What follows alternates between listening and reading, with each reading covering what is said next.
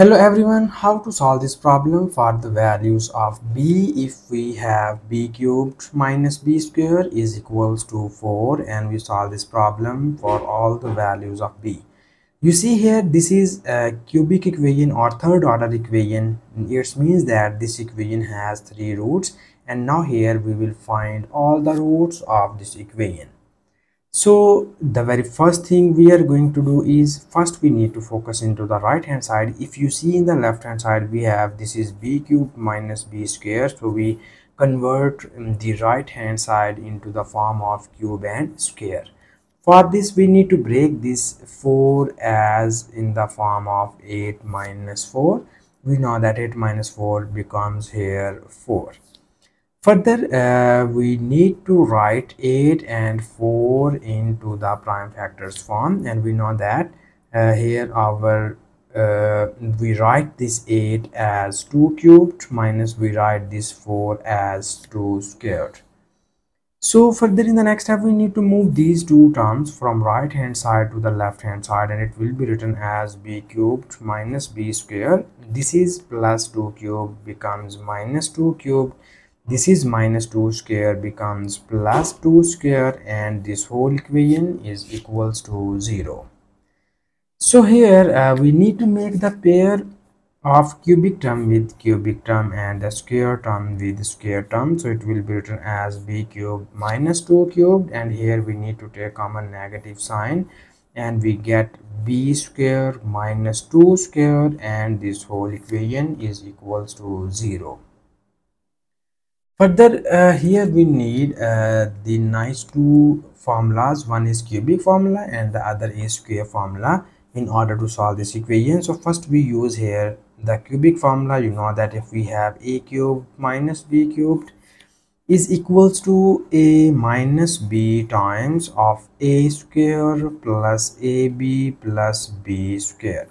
And here in the second term we use the square identity. You know that a square minus b square is equals to a minus b times of a plus b. So here first we use the cubic formula into the first term, and after applying the cubic formula on here it will be written as this is b cubed minus 2 cubed. We have a minus b, so here our a is b and b is 2. It will becomes b minus 2 times of this is a square, a is b square plus ab, so a is b and b is 2 plus b square, and minus here in the second term we use this nice formula on this term, and after applying this it will be written as b minus 2 times of b plus 2, and this whole equation is equals to 0. And now you see here both of these terms involve b minus 2. It means that b minus 2 be the common term, so that when we will take common b minus 2 we get the remaining values are here we get b square plus here this is 2 times of b plus this 2 square equals to 4 minus when we take common b minus 2 from here we get b plus 2 only, and here this negative sign is multiplied on both of these two values and it will becomes minus b minus 2, and this whole equation is equals to 0. And further in the next step we have this is b minus 2 times of b square plus this is 2b and minus b is equals to b, and this 4 minus 2 becomes here plus 2, and this whole equation is equals to 0. And further now we divide this equation into the two cases. The first case is we write b minus 2 is equals to 0, and the second case is we write b square plus b plus 2 is equals to 0. So from first case we easily get the value of b is equals to 2. So this is the first real solution of the given equation. And now here in order to find the other solutions we need to solve this quadratic equation.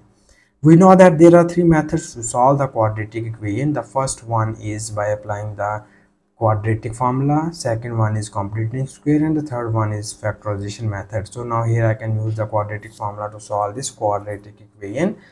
So for this first we write the coefficients of this equation. and its coefficients are capital A is equals to 1, capital B is equals to 1, and capital C is equals to 2. And we state the quadratic formula as B is equals to minus B plus minus square root of B square minus 4 times of AC divided by 2 times of A. This is our quadratic formula, and now here we need to substitute the values of A, B and C here. So this will be written as B is equals to minus B, the value of B is minus 1 plus minus square root of B square, so B is 1 square minus 4 times of A is 1 and C is 2, and it is divided by 2 times of A. So here our A is equals to 1. And now further in the next step we have this is minus 1 plus minus square root of 1 square, and 1 square becomes 1 minus 4 times 2 becomes 8, and it is divided by 2 times of 1 is equals to 2. And now here in the next step we need to simplify the terms, and it will be written as B is equals to minus 1 plus minus square root of this is 1 minus 8, and 1 minus 8 becomes minus 7, and it is divided by 2.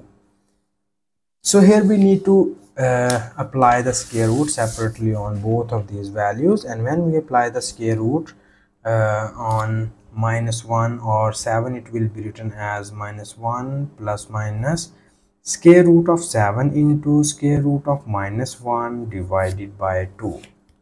So further in the next step we have B is equals to minus 1 plus minus square root of 7 into minus 1 square root is equals to iota, and it is divided by 2.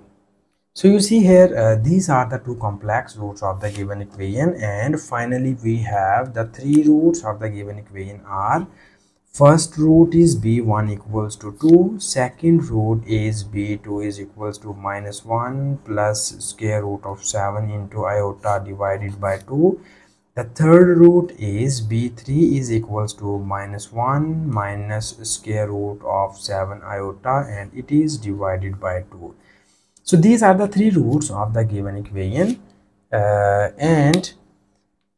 you see here in solution we have one be the real root and the other two are complex roots of the given equation.